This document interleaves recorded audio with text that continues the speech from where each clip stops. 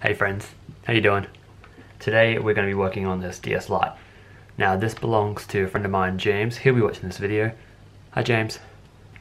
What's wrong with this one is if you turn it on, like it works fine, everything with it's good, but a common issue with some DS Lites, if they've ever been opened as well, is that touchscreen can be pretty temperamental. So I'll go on to picture chat, and you can see here, you scribble over here it works alright, down here it works pretty good, but around here you can see it's kind of just like very iffy. You scribble up around there, but down the bottom area like that's it's not that bad, but it's kind of annoying, especially if you're playing games that rely heavily on a lot of touch stuff. So a good way to fix that type of thing is you replace, I think it's the digitizer sitting on top, which controls all the touch and everything.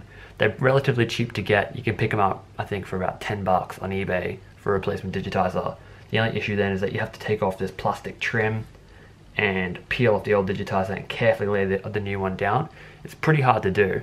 Another way to get around that quite easily is to get a broken DS Lite, as long as the screen on it's fine. So here is a replacement used touchscreen for a DS Lite, and it was black as well, so I don't even have to bother changing over the little trim here.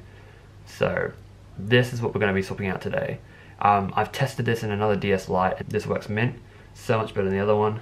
So we're going to be swapping out this touchscreen for this one, and probably just giving it a good clean, because it's a little bit dirty, but it is black, so obviously it's going to hold a lot of fingerprints and all sorts of shit on it. But that's the plan for today. So we're going to do new touchscreen, give it a nice clean, probably remove the sticker and all sorts of stuff, and it should come out looking pretty nice. So let's get into that.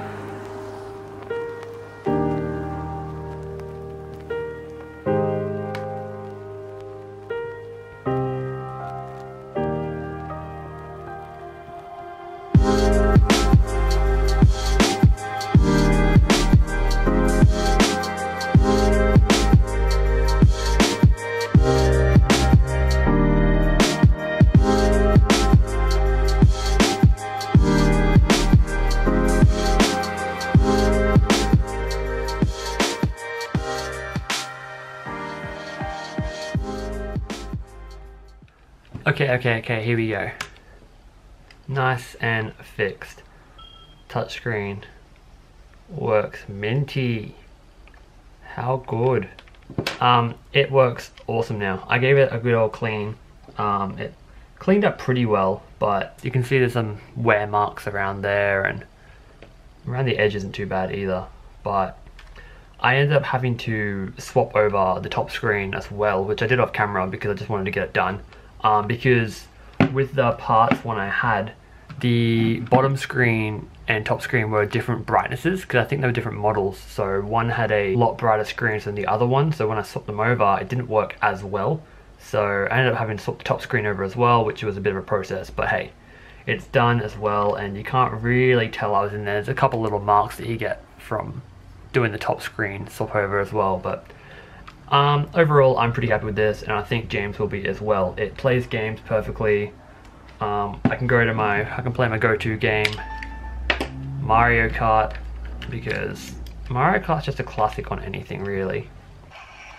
There you go, you can see that everything works really well, and yeah, it's not too shabby.